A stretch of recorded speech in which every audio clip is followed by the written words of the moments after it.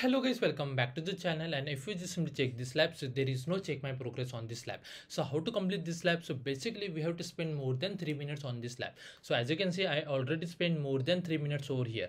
Now if I just simply come back over here, now if I just simply refresh the page, just simply wait and watch, just simply scroll down, and if you just simply click over here, so as you can see, I got a green tick over here, and that's the way we have to complete this lab. And if you still not able to get a green tick over here, then just simply wait for a couple of minutes, and once you get a green tick over here, then only you have to just simply end the lab.